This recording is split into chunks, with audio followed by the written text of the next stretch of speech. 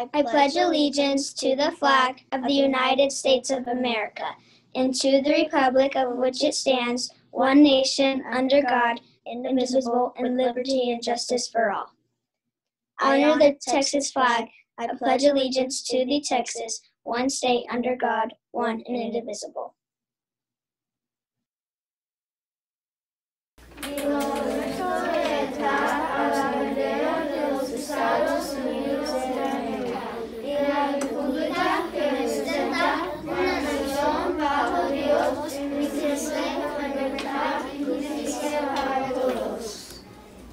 Honra la bandera de Texas. Te prometo lealtad, Texas, un estado bajo Dios, uno e indivisible.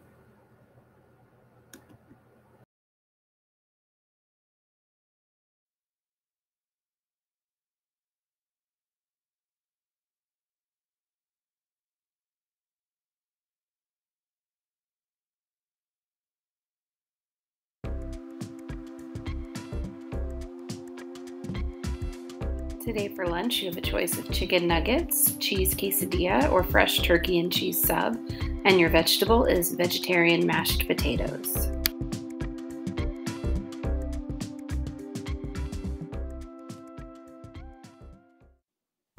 Happy birthday to anybody who has a birthday today.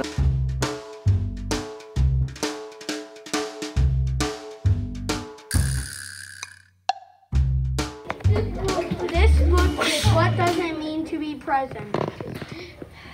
We found this book in the Zen Den. What does it mean to be present? Good question, class. Being present means staying in the moment and focusing on what's happening now, and not focusing what's on the past or the future. Being present means listening to your teacher. Being present can also mean, like, let's say someone was asking, can we go to recess, but you should be focusing on the moment of now. What being present means, when your teacher says to go in line, you have to listen. What it means to be present is listening to your teacher's directions. Being present means listening to your mom and dad. Being present means not getting distracted on anybody else.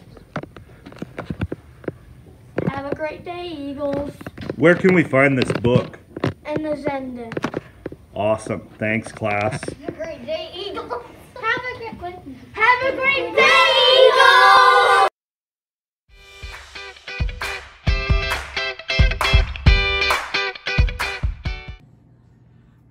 Hills Eagles, happy Monday. It's me, Miss Britt, and I'm in one of our 2 clinics, and I have a really big special announcement. We have a new nurse. I'd love to introduce you to Nurse Kathy. Hello everyone, hi friends. I'm Nurse Kathy. I am so excited to be here with you guys. I am a mom of 4. I have a dog named Sage, and I absolutely love to hike. Thank you, Nurse Kathy. So this week we're going to be learning about different parts of the clinic and how Nurse Kathy keeps you healthy and what you can do to stay healthy. Bye, guys.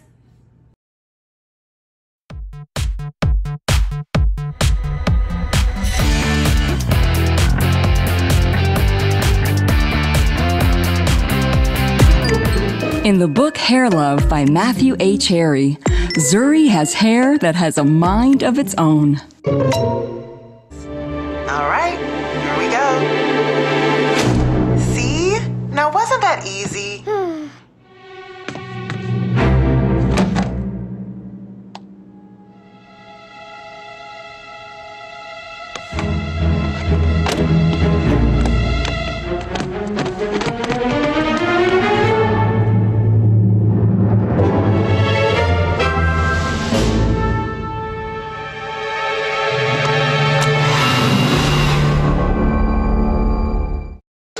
Hey everyone, my name is Matthew A. Cherry, and I'm the author of Hair Love.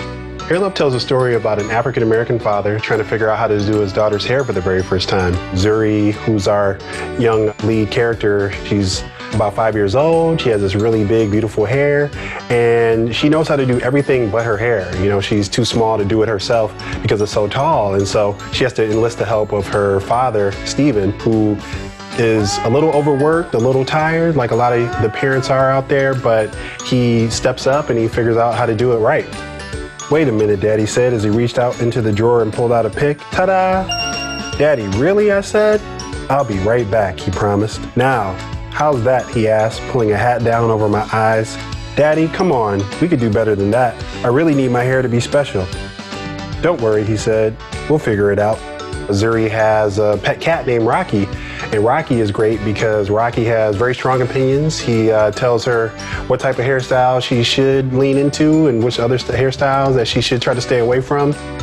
And they all just really come together to help Zuri have a great hair day. It's really about love. It's about what we're willing to do for the people that we love when they ask us to do something and we don't know how to do it. Normally we try to figure it out and we step up and we get it done. Look for Hair Love at your Scholastic Book Fair.